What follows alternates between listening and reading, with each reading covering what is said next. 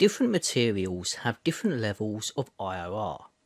IOR is short for Index of Refraction and is used to determine how light passes through an object.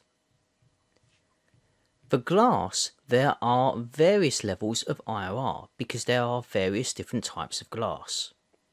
The general range for the index of refraction of glass is between 1.44 and 1.95, depending on the glass type.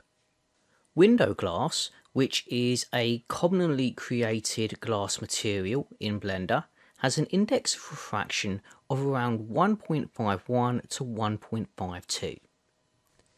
You can use the principled shader to create the basis of your glass material, but to keep things simple, we're going to delete the principled shader here, hit Shift and A, and then we're going to go to Shader and select Glass BSDF. Then connect it up to the material output.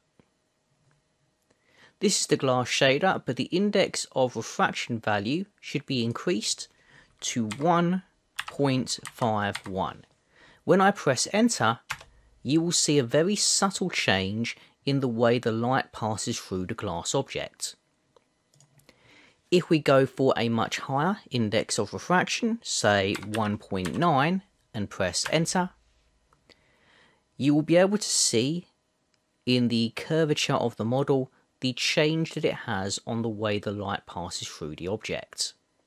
Most forms of glass that you are likely to create in Blender, like Gorilla Glass or television glass or bottles, will have an IOR of anywhere between 1.48 and 1.52 on the index of refraction scale. So for example, a value of 1.49 is typical for acrylic glass.